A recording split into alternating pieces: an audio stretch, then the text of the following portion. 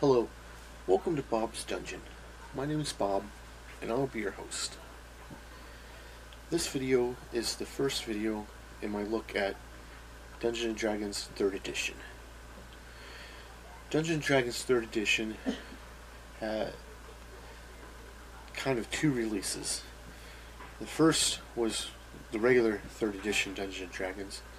A few years later, they came out with a revised edition of it, often referred to as Dungeons & Dragons 3.5.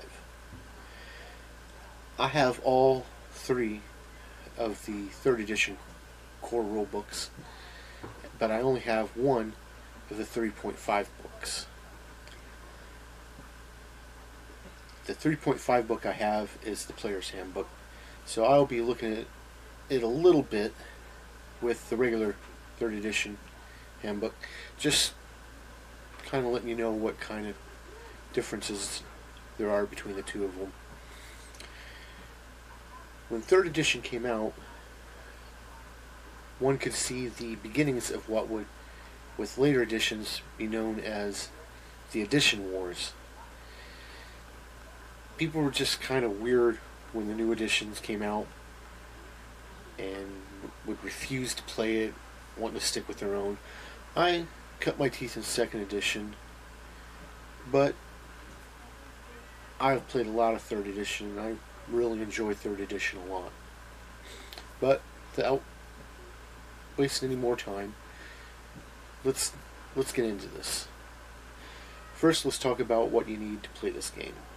To play this game, you'll need a copy of all 3 core rule books, which consist of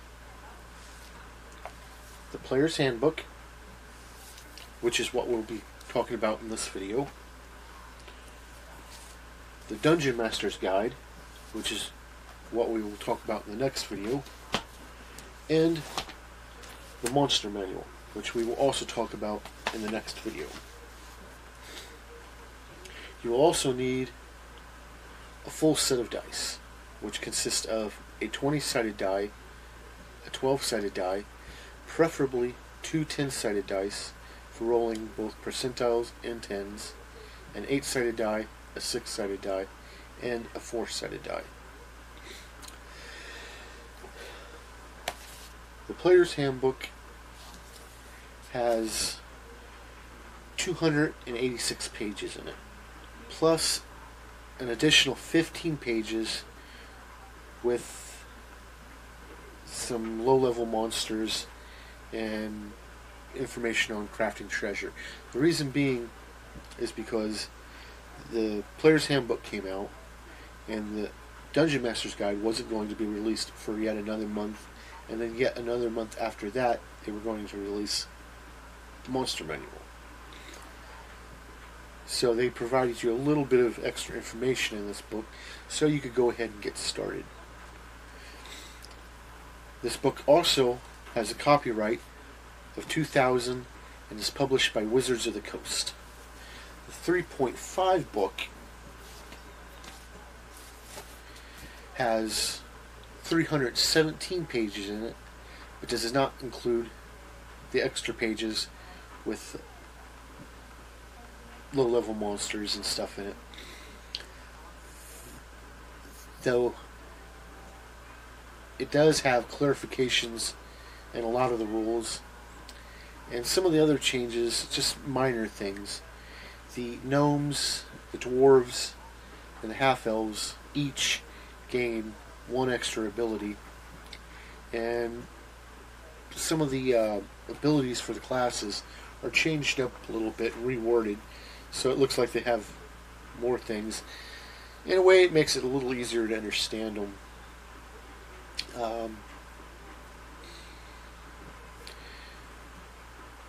It also, the only class that saw any real significant change was the Ranger. Other than that, the books are pretty much exactly the same. So we're just going to stick with talking about the regular 3rd edition Player's Handbook. But other than clarifications and stuff, they're pretty much the same. The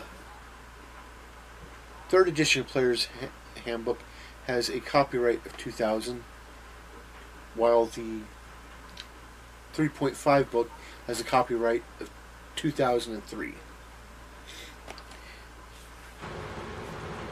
The artwork in this book is pretty good. It ranges from full color to kind of a black and white done up to look like character sketchings. So let's take a look at that artwork. The book contains both black and white and color pictures throughout the book, with most of the black and white pictures being shown as character sketches. However, there are some more traditionally done black and white pictures in the book. Unlike earlier editions, there are no full-page color pictures in this book, with most of the color pictures seeming to pop up in the middle of the pages amongst the written words in this book.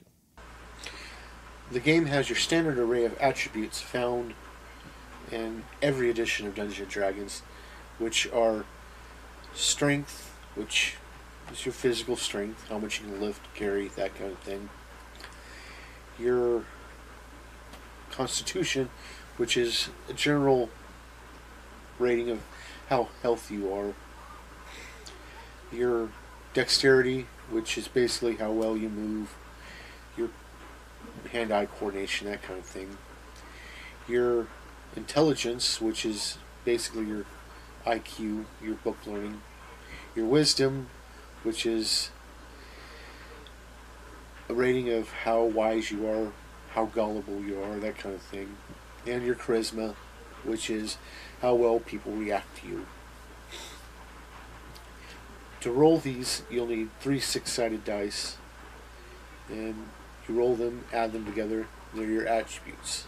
There are other ways to roll them, and the book will go over various options for you to choose your attributes. There's point placement, and that kind of thing. It gives you various options. After your attributes, you'll want to figure out what race you are. The races in 3rd edition consist of humans, half-elves, elves, dwarves, half-orcs, halflings, and gnomes. After that, you want to pick a class. The classes consist of barbarians, bards, clerics, druids, fighters, monks, paladins, rangers, rogues, sorcerers, wizards. That's your lot. Multi-classing is available in this edition as well. Multi-classing works different as it did in previous editions. Now it's no longer just an option for non-human classes. Anybody can multi-class. Human, elf, dwarf, anything. And all you do in the multi-classing is, as you gain levels, if you decide you want to add a level of a different class to your character, you just take a level of that new class for that level. And you can switch back and forth, or even add a 3rd or 4th class, if you wish, when you gain a new level. There is a section in here on equipment after you've figured out the rest of your stuff for your character, so you can equip your character with weapons, armor, and other things to help him in his adventuring career.